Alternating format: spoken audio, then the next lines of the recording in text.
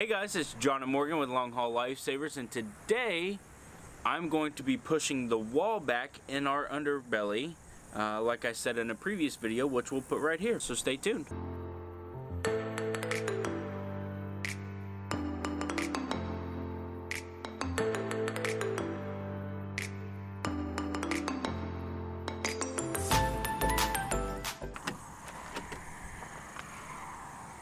First, we have to start by removing all of our crap.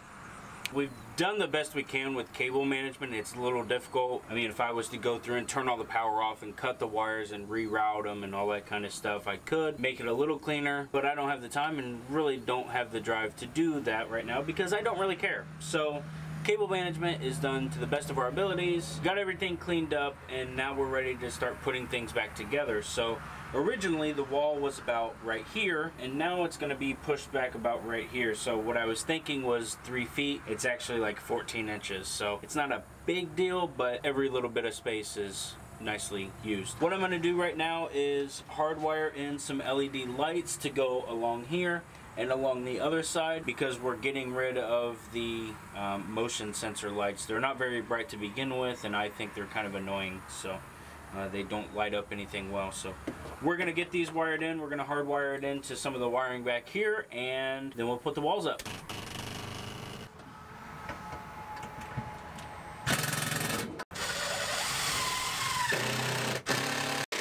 Okay. So we got all the wiring done, we cut new boards, got them put in.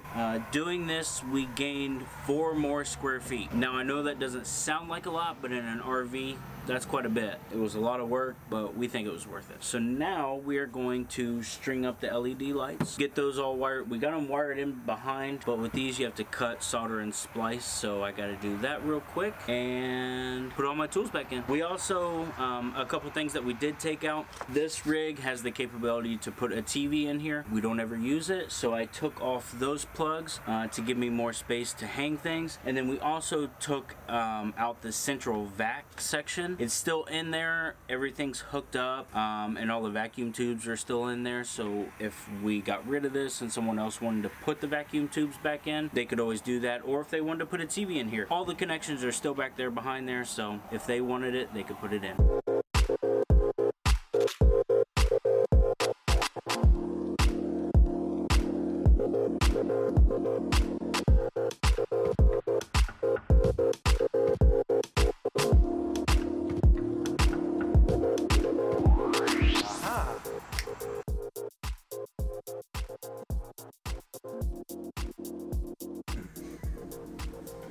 Okay guys, so last night it kind of ran a little long, our little project, and with quiet hours we had to stop. So today we went ahead and finished up all the organization and all that stuff, and me mounting all my tools and stuff like that. We'll go ahead and take you outside and show you what the finished project looks like. You can see this white wall here, that's what we put in, and like I said, we gained about 2.5 feet out of this. And then this back section, it used to be angled, so now it's square and straight across, but we got all the tools put back up, and air compressor, my bolt bin, everything like that is put up and back together.